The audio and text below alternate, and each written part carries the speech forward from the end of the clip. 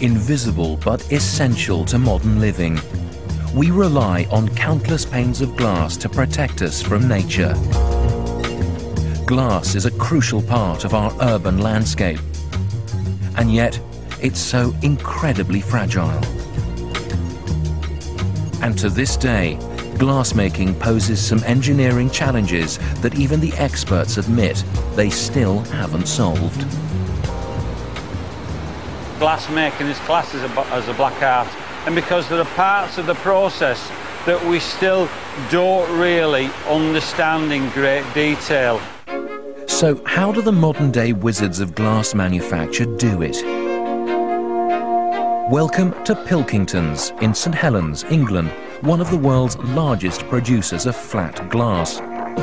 Their glass ends up in everything, from car windscreens to skyscrapers.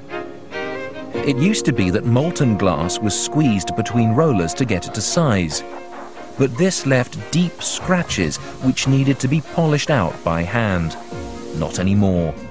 Today, Pilkingtons make glass from scratch, without a scratch.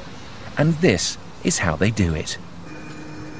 It all starts at what is called the hot end of the production line, at the furnace. Here, the main ingredient is poured in: sand. Glass is more than 50% sand, and sand is so useful because of the way it melts. At a scorching 2000 degrees centigrade, sand, or silica as they call it in the trade, turns from a solid into a liquid state. And as if by magic, when it's a liquid, the molecules separate and let light through. The problem is, when it reaches such a high temperature, it's unstable, more like molten lava. So one of the biggest challenges is finding ways to lower the melting point and stabilize the mixture. And that's what the other raw ingredients do: soda ash, limestone, and dolomite. But there's another rather surprising ingredient which must enter the furnace, and that's glass itself.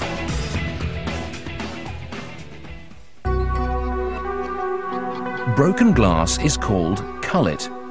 It's sprinkled into the sand mixture, and hey presto, this lowers the melting temperature significantly to a more stable 1600 degrees centigrade. And it's at this temperature that glass as we know it is born. But how do you turn molten glass into an even plate of flat glass? The answer is to float it on tin, and that's what's being added to the furnace now. This method of making glass is called the float process, and it happens inside this fiery chamber. Inside here, ingots of tin are melted into a hot bath. The surface of melted tin becomes perfectly flat, and the glass settles on top of it.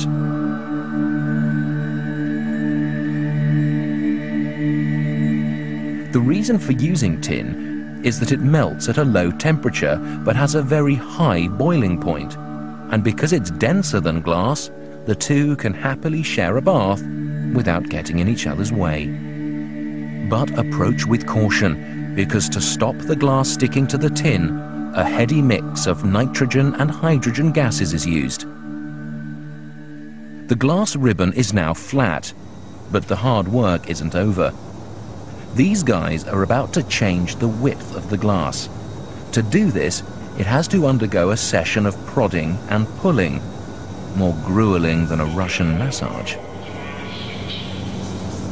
The top rollers can be angled, pushed and pulled, speeded up or slowed down.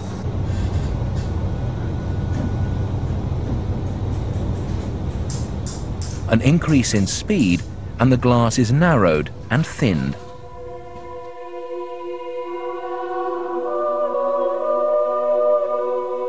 "600 tons of molten glass is continuously pushed through this furnace each day. It never stops, 24/7. Once formed, the glass needs to be cooled, but only very slowly. So, a series of cooling ovens brings it down to room temperature over a few hours. But here comes the jeopardy. If the glass gets cooled too quickly, disaster. It'll be too brittle and shatter. It's possible to melt many kinds of rock in white-hot ovens, but as the temperature falls, other materials crystallize and lose their transparency.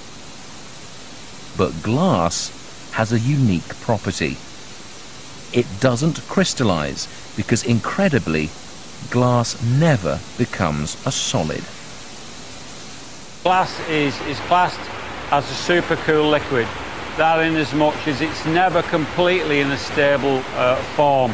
If you put it in your window, in 20 years' time, it'll be slightly thicker at the bottom than when it was installed. So the windows we look through are actually viscous. They're still technically liquid. It's possible for some liquids to remain in their runny state, even when they fall below their melting point, and that is the secret behind glass. You can see through it because it's a supercooled liquid, and because glass molecules have a disordered arrangement, letting light through. This glass is nearly done. It's been heated, cooled, recycled, stretched, and washed. It now has to come face to face with the razor-sharp blade of the cutter. Automatic cutters score the glass into usable bits. Marked edges are snapped off, and it's on its way to the warehouse.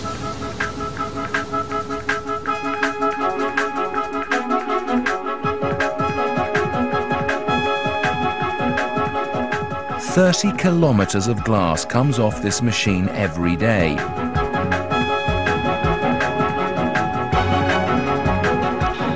And there's a very real danger that all this hard work could be shattered by one hurried slip.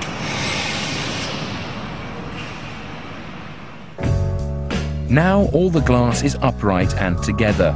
You can see that it appears green. This is intentional and something you should be grateful for. The green is iron oxide, which has been left in the glass. This stops light rays bleaching fabric and saves your furniture.